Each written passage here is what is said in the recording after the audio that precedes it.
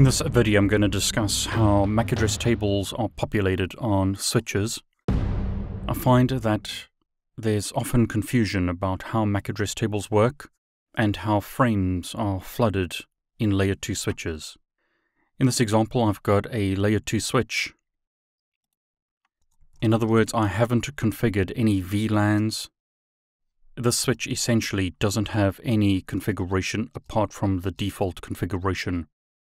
When a switch first boots up, it doesn't know about any MAC addresses in the network unless you've statically configured them. To simulate that, I'm going to power cycle the devices in Packet Tracer, and I'll connect it to the console of the switch. So essentially, this switch doesn't know about the MAC addresses of the PCs in the topology when the switch first boots up. So show MAC address table. Notice the MAC address table is empty. The switch doesn't know the MAC addresses of these 4 PCs. The only way the switch is going to learn the MAC addresses of these devices is if they send traffic into the network.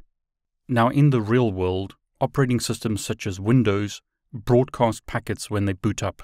So switches will learn the MAC addresses of Windows devices when they first start up. In this example, however, the Packet Tracer PCs don't send any traffic, even though they are configured with IP addresses and are configured with MAC addresses.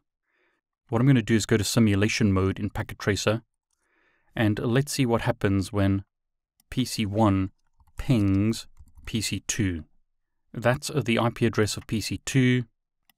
We can verify that by opening up a terminal window or CMD prompt in Windows and looking at the configuration. ipconfig/all shows us both the MAC address and IP address of this PC. So when I press enter, notice 2 packets are generated. We've got an ICMP packet as well as an ARP packet.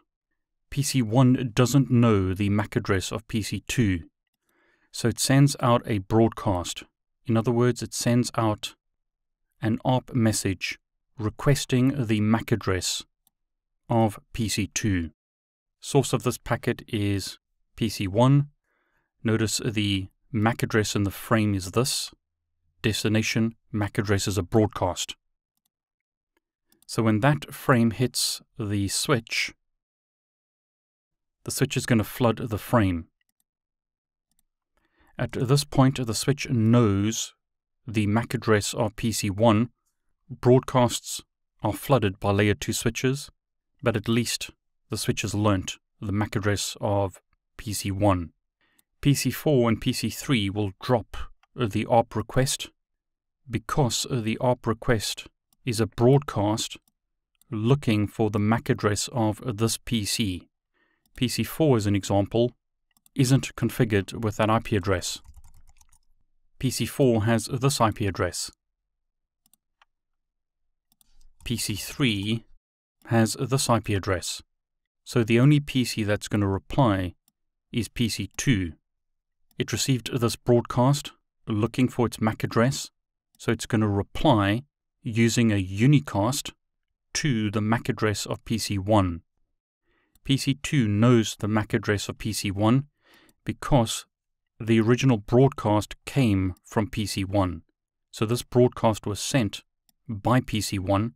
So PC2 knows the MAC address of PC1 and can reply to that MAC address with its MAC address.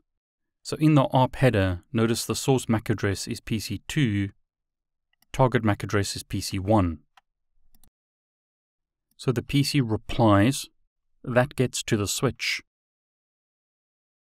The switch sees that the destination is PC1, source MAC address is PC2. So at this point, the switch knows where PC2 is. The switch knows that this MAC address is connected to gigabit 102 because this frame arrived with this source address on gigabit 102.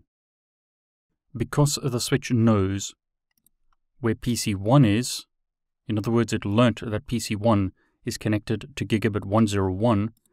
It's only going to forward this frame out of that port.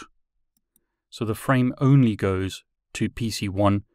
It doesn't get sent to PC4 and PC3.